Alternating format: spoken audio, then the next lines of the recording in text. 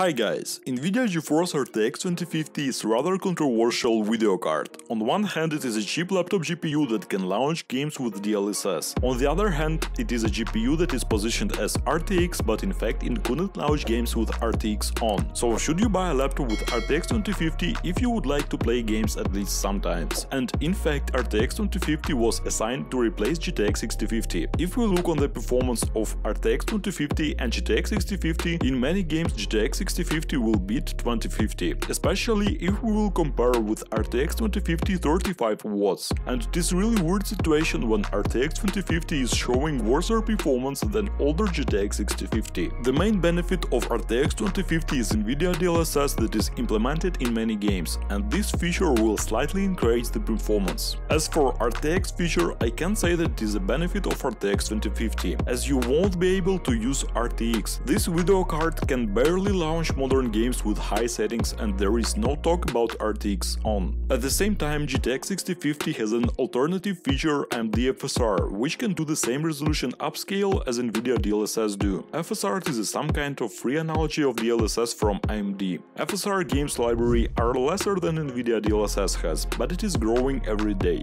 So I think RTX 2050 doesn't have many benefits against GTX 6050, and I would advise at first to check TTP specs of the exact laptop with RTX 2050, as it may even appear that RTX 2050 laptop can show worse performance than older laptop with GTX 6050. And if you are choosing a laptop, I would advise to choose that model that has better price and more fits for your requirements. As for example, RTX 2050 doesn't have the support of HDMI and Nvidia G-Sync, which means that you cannot connect monitor to your laptop and play with RTX 2050. And with GTX 6050 in laptops, it is possible to connect outside monitor to your laptop and play using Nvidia G-Sync. Thank you guys for watching this video, like and subscribe it if it was useful. Thank you again and goodbye.